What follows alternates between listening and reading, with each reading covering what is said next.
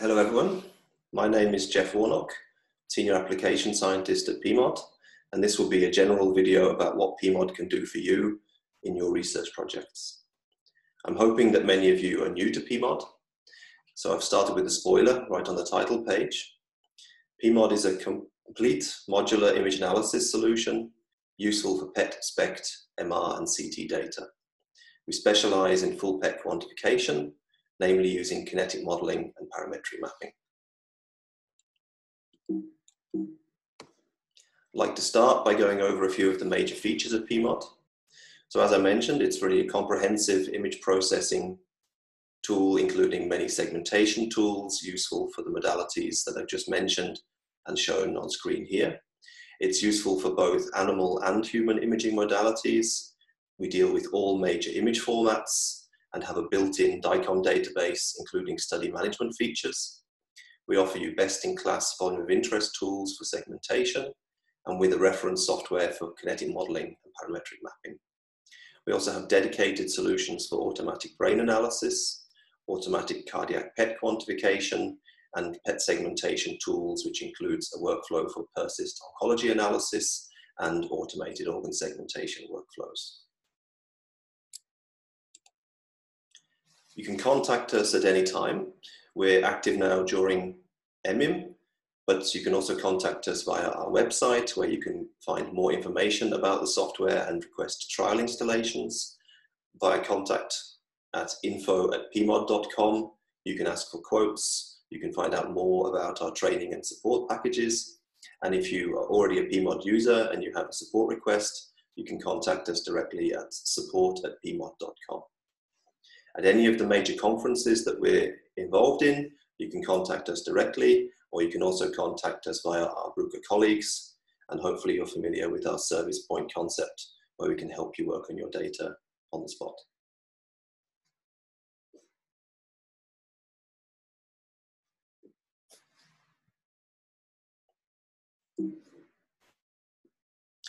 So it's always nice to put some faces to the people you're emailing, or generally to remember that real people are behind the products you use.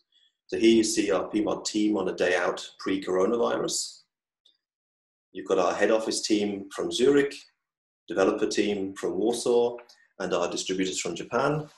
And in this picture you see us all on top of Pilatus, which is one of the more popular mountains to visit in Switzerland.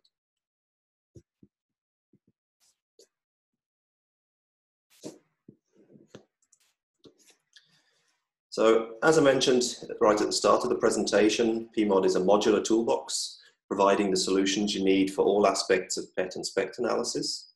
That's incorporating corresponding CT and MRI, and even including a lot of features for standalone MRI and CT as well.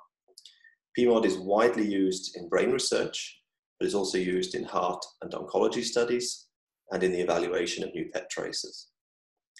That research has covered a wide range of species, from humans and rodents to monkeys, pigs, and even chicken embryos. To the right of the text on this slide, you can see the modules available in our main toolbar. And of course, you can find out more about those specific modules on our website, pmod.com. The selection of images shown here on the slide highlights our image display, fusion, and capture capabilities. They show you the application of brain atlases for reproducible and automated PET quantification. They show you human whole body persist oncology analysis, and they show you the attractive 3D rendering possibilities. On top of this, we help you extract accurate statistics from your images at all levels of analysis. And putting all of those tools into one convenient package means that we're proud to call ourselves the Swiss knife of quantification. We're also very proud of our publication record, with Pmod cited in more than 2,500 papers, specifically 437 in 2018 and 492 in 2019, representing nearly 9% of the PET mesh term literature.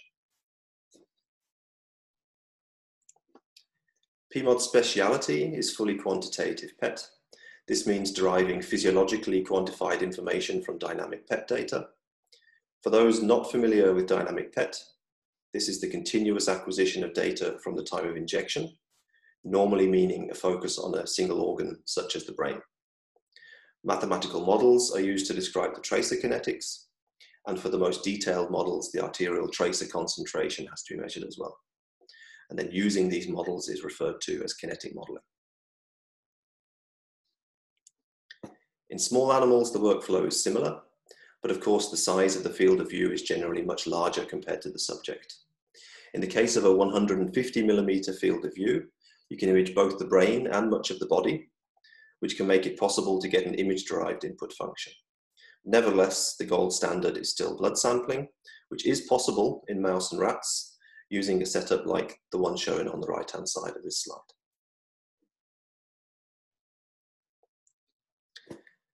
Kinetic modeling allows us to achieve the goal of going beyond SUV, and the tools in Pmod allow you to extract time activity curves from the PET data, an example of which are shown here in the center of the slide. When that's combined with the arterial blood concentration, seen on the right of the slide for the same experiment, we can use models such as the two-tissue compartment model, shown on the lower right, and extract information about the tracer transport and receptor binding. Then applying kinetic modeling in every voxel of a PET image is known as parametric mapping. Here you can see an example from our users at the Medical University of Vienna, showing 3D maps of serotonin 1A receptor binding created in Pmod's parametric mapping tool, Pmod.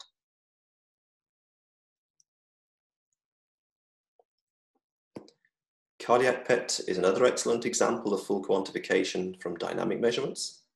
In our Pcard tool, dynamic PET data from rest and stress measurements can be analyzed automatically.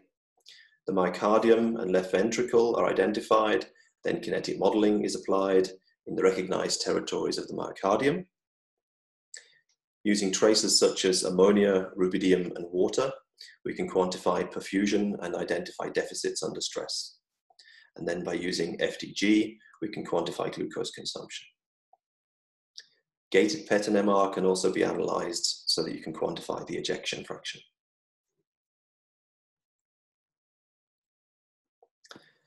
As you know, imaging is a critical part of the evaluation of new radio tracers, as well as the final goal. And Pmod gives you all of the tools you need to analyze, present, and of course, publish those results. So beyond looking at whether your tracer hits the target, we're interested in the biodistribution, potentially the whole body kinetics. Then we can move on to the actual pharmacokinetics in the target organ, look at pharmacology, which we'll talk about more in the upcoming slides, optimize our imaging protocol, then move on to the real details of quantification, occupancy studies, proving the principle of the tracer in animal models, and whether it can be used reproducibly, before finally getting into man, and then even thinking about human dosimetry studies and going on with further research studies. In the next slides, I'll show you several examples of Pmod in action from papers published by our users. Here you see receptor occupancy data from the development of a tracer for the NMDA receptor subunit GLU-N2B. In fact, the authors discovered that the R and S enantiomers of the tracer had a very different affinity for sigma-1 as well as GLU-N2B. And after separating the enantiomers, they quantified the brain uptake of the R enantiomer using Pmod, including blocking with 3 doses of the competitor, and could generate the occupancy curve shown in the center of the slide.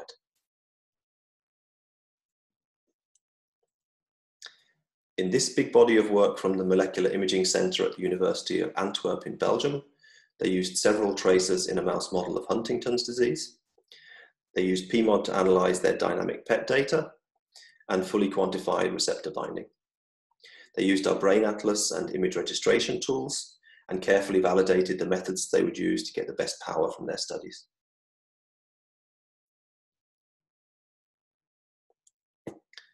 Pmod has also been used in more exotic models. In this case, you can see images of chicken embryos and tumors still inside the egg in work that I was involved in myself some years ago. At the University of Liège in Belgium, we used the chorioallantoic membrane of the developing chicken embryo as a tumor model. On the left, you see a 3D rendering made in Pmod. showing the validation study with sodium fluoride PET and contrast-enhanced CT. In the center, you see FDG uptake in a U87 glioblastoma grown inside the shell, and on the right, the kinetics of FDG in such a glioblastoma using dynamic imaging.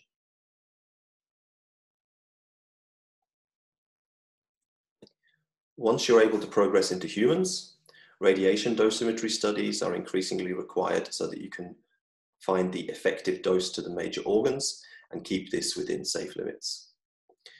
We have a processing workflow to help you through the preparation of the accumulated organ activities that you'll need for those dosimetry calculations. This includes merging of the serial whole body scans, our best-in-class segmentation tools, and our kinetic modeling tool to extrapolate the full accumulated activity. In these papers from the University Hospital in Zurich and from Stanford University, you can find out more about the methods used, and particularly this exciting new tracer for pyruvate kinase M2.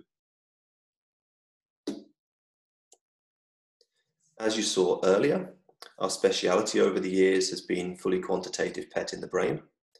In this study that I was involved in at the University Hospital in Zurich, we combined the first-in-man study of a fluorinated mGlu-R5 tracer with quantitative blood flow using oxygen-15 water and arterial blood sampling. And that allowed us to use Pmod to characterize the extraction of the tracer, as well as separate transport and binding using kinetic modeling and parametric mapping.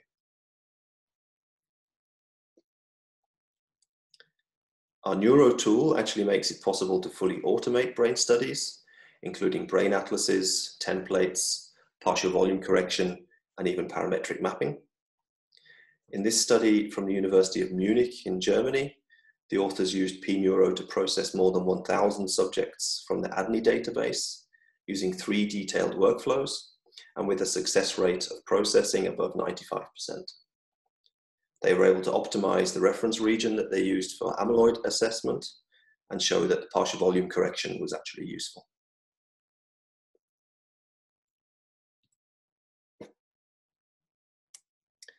In Pmod version 4.2, we're adding an exciting artificial intelligence framework to our segmentation tool PSEG. And this will have particular advantages for the users, shielding you from the complex AI toolboxes, but leveraging the functionality from TensorFlow. All of the steps that you need to use the machine learning segmentation can be performed within Pmod. You can generate your learning set, which means processing your images, adding them to a database, creating your segmentation pairs. You can perform the training of your neural network based on those learning sets. And then, of course, you can use that network for prediction. In other words, for your image segmentation, an example of which is shown in the top right for brain tumor segmentation. And the time-consuming learning step is already ready to be performed using Amazon's AWS cloud computing.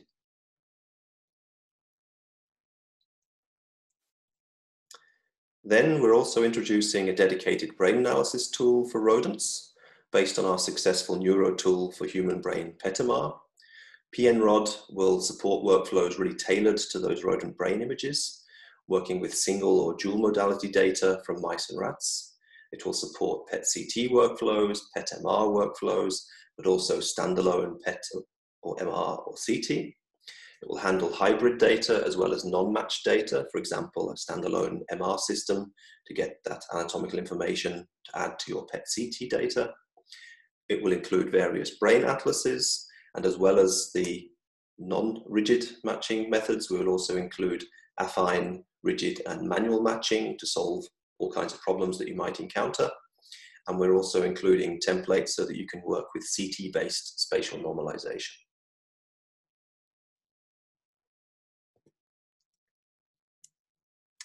So in summary, Pmod is a comprehensive toolbox for your multimodality image analysis. We specialize in fully quantitative PET, including automation of brain analysis. We're very proud of our training and support activity and proud to be the Swiss knife of quantification. Don't forget to find more on our website and feel free to get in touch, for example, at info@pmod.com as shown here.